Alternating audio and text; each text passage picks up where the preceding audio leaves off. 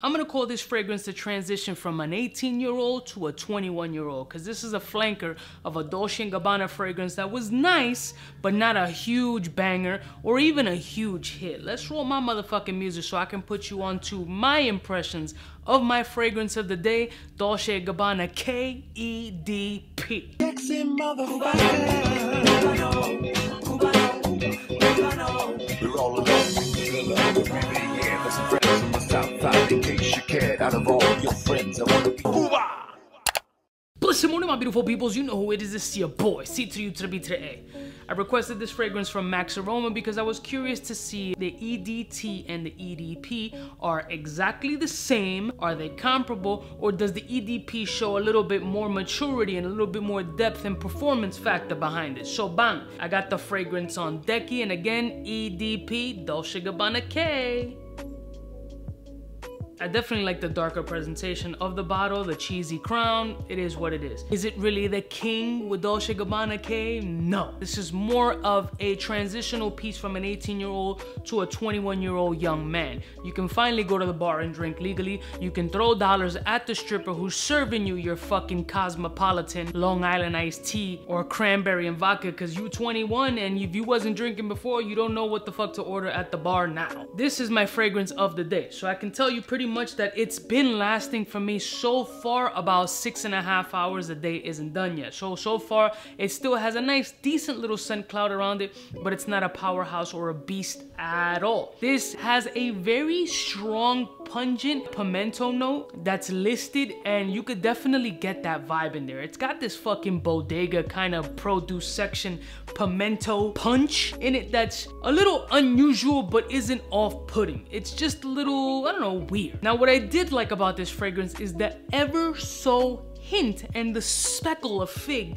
that's becoming present in this fragrance at the midsection of the fragrance, which I'm a fig fan, and for me, I can pinpoint them in certain fragrances and it does create a vibe. But this is definitely more of a youthful fragrance. Again, 18 to 21, no more than a 25-year-old, but this is definitely the better version of the Dolce & Gabbana K in my personal opinion. Yes, they have a lot of similarities. Obviously, it is a flanker.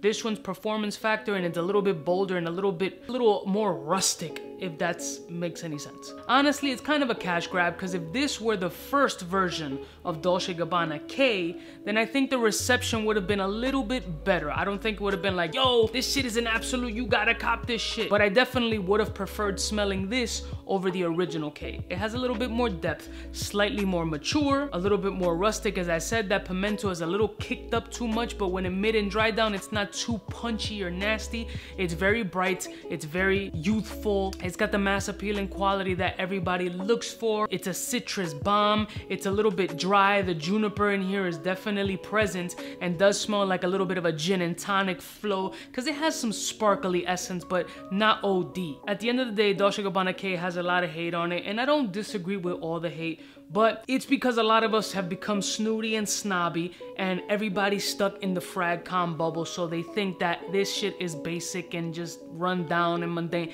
And I understand that portion, and I gotta really balance myself out, because there's a lot of people just looking to find out for the first time anything about this fragrance, and they're not part of this world. And I gotta talk myself out of it sometimes to recognize that, yo, not everybody's a frag head. Some dude just literally is walking through the mall, online shopping, and is just curious to know if this shit is good or bad. He's not trying to hear none of us in this fragrance space give our full-blown opinion. He just wants to know, yo, is this shit gonna get me my asshole licked? Am I gonna tickle a butt with this? Like, what's going pop? Is this shit good? And the shit is good. It's got the mass appealing possible panty dropper depending on her age, and that just sounded wild weird.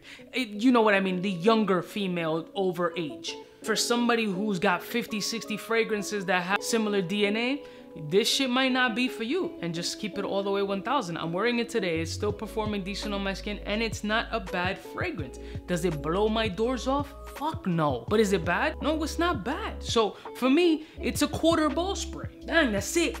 Just to snib it, just to dribble on the ball. You know what I'm saying? Like when your pee leaks and you gotta go take a pill because it burns when you pee. Shout out to Max Aroma for sending the kid this joint. I'll put a link in the description with a little bit of a descuento if you're interested in getting this shit, because Cuba tries to at least get you not to pay retail, and I'm really trying. But you know, sometimes it's hard. Let me know what you think of this fragrance. Is it better than the original? Do you like it? Are you like, ugh, I'm over it? Let me know. I'll see y'all bitches next time. You know what is biggest in the game? Smooches. Cubaknow, what's fresh? Who's best? One of them's gonna pass the test. Cubaknow. For the fly gun holder, money folder, molar roller, start tag when it's time to call back. It's nonsense, you never get in. It's nonsense that you would think that you would.